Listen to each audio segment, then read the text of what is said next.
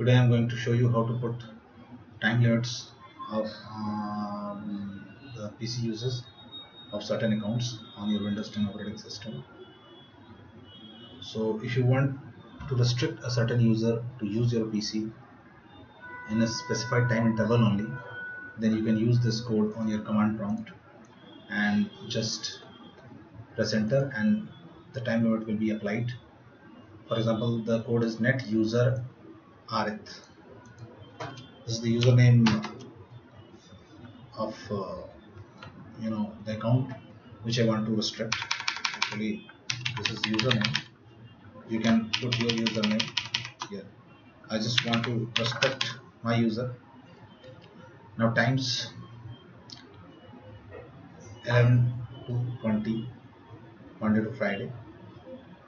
This is the I'm saying that he can use the computer from Monday to Friday from 11 a.m. to 8 p.m. Now on Saturday to Sunday, the time limit is 10 a.m. to 10 p.m. This is in 24-hour format, so you have to understand that 10 a.m. to 10 p.m. You can also change it. You can say, for example, 10 p.m. or 10 a.m. to 9 p.m. You can change that. You can browse this PC on this time.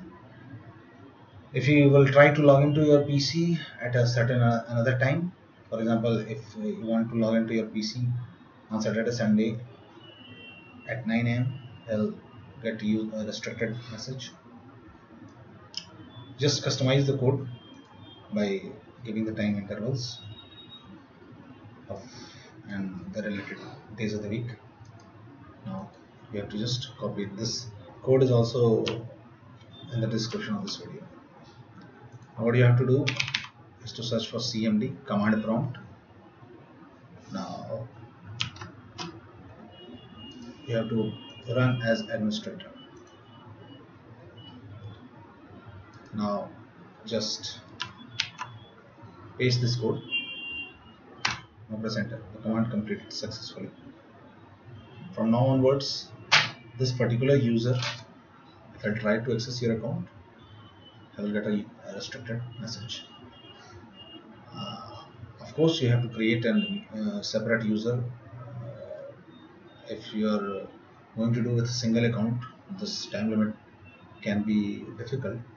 You have to create another user in your computer and then apply the prescribed time limit. Thanks for watching.